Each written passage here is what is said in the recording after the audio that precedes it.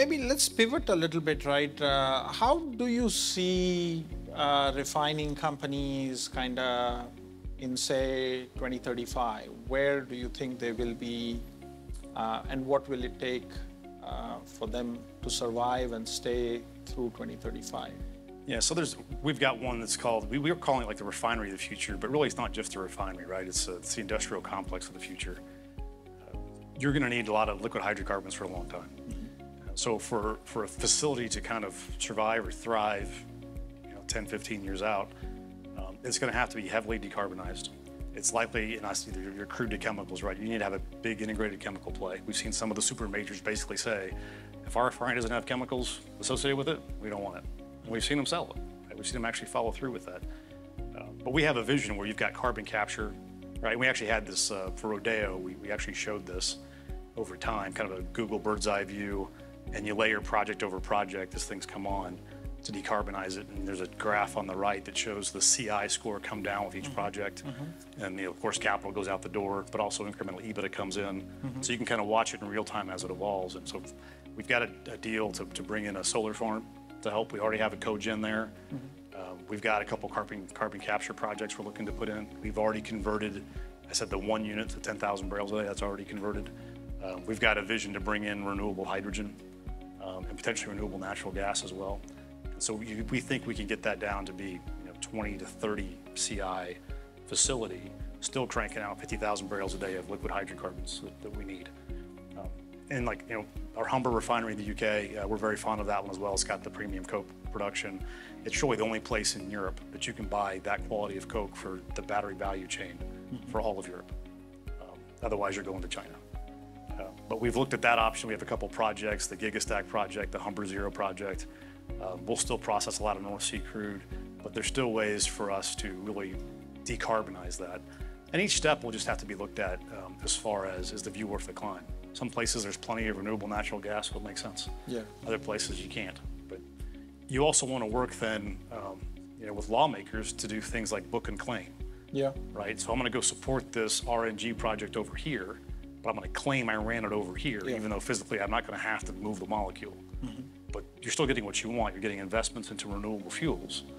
So there's a combination of those things. So we'll see a lot of chemicals, a lot of decarbonizations, and just a lot of optimization. And where you can't do that, there'll be more rationalization. And for such a facility, what do you think of margins? Do you see them being much, much higher, much, much lower? Well, what we're seeing here, at least in the early days, when you can do these small projects, we have like almost infinite returns on some of these things, right? I mean, the used cooking oil that we're doing in the UK, it was almost no capital, right? A little storage tank and maybe some connections, but it's almost nothing.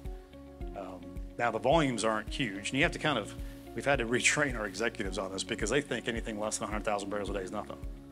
And so when you're talking about projects to do 400 barrels a day, right? But we're doing tire pyrolysis oil as well. One thing I think a lot of folks don't appreciate is, EVs are quite heavy compared to a traditional ICE vehicle, 50% heavier in a lot of cases for an equivalent vehicle. So they burn through tires. Right? I was in a cab in London a few months ago, and he was telling me like every 6 months he has to change his tires. So what do you do with all those tires? Well, right now they typically go into cement kilns. Well, that's not good, right? So now we're taking that and they create a pyrolysis oil, and we take that and run it through, again, co-processed very cheap, a few hundred barrels a day at $100 a barrel margin, right? So we've kind of had to show this to our executives and kind of retrain them to say, the volume seems small, but you're not getting by on paper thin margins. These are massive margins. So the actual EBITDA generation is meaningful. And you have to watch, if the market gets overbuilt, that'll go away. So there has to be some barrier to entry there. So that gets right back into which part of the value chain are you in and how can you lock down what you need so that you can maintain those margin captures. So, I mean, that's at least we see that as a serious problem, which is that the industry has been trained at looking at projects of a certain scale, of a certain margin profile. That's right. But, and I talked about this in my outlook this morning, that energy transition is going to be a lot of small, fragmented niche markets that are all independently super lucrative. But they're not going to have the scale to build a 625,000 barrel per day refinery. But then there's this entire generation of management and executives that's been brought up to think that, scale is most important. One of the things that I truly believe in is that if you look at ethanol, for example, ethanol started off in 2005 Renewable Fuel Standard 1 as like 3% ethanol. Sure. And people looked at it and said, sure, this will never go anywhere. And then that 3% ended up to like a little over 10%, right? And Yep. so that's 10% market share that the fuels industry has given up. And I guess and this is a massive change management problem. You're not going to wake up tomorrow morning and suddenly replace your entire, management layers, right? There's a significant change management issue. I guess how are companies like Phillips 66 thinking about that? We've been evolving, evolving our leadership team, evolving our board. That's one way you really do. We've seen a pretty good turnover in our board of directors with a good focus on that, right? And the board can drive a lot of that change in behavior. It's also helpful, we just talk to them in millions of gallons a year as well, right? So it sounds a little bit better. But it really comes down to credibility, and you have to deliver. And we saw this back in the midstream days, when we started that group up, Sweeney Hub Phase 1. Not just internal credibility, but external. Internally, we had a lot of folks saying, are you really going to do that? I mean, I hope so, it's my job, right? But even externally, we had midstream competitors. They were saying, Phillips will never do that. They can't do it. They can't build a frac.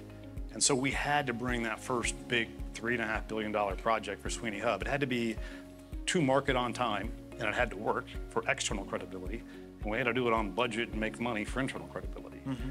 And so I think you do the same thing here, is where do you get the early wins? And whether it was with the Shell Rock soybean crusher, which is now online producing soybean oil, whether it's our Novonix investment, whether it's the hydrogen in Europe, we're looking for those early wins to hopefully demonstrate credibility internally that we can do this and be good stewards of our capital, but also externally, right? You wouldn't believe, once we just announced the first project, phones ringing off the hook. Holy cow, Phillips really is serious. They're gonna do this. We wanna be a partner with them.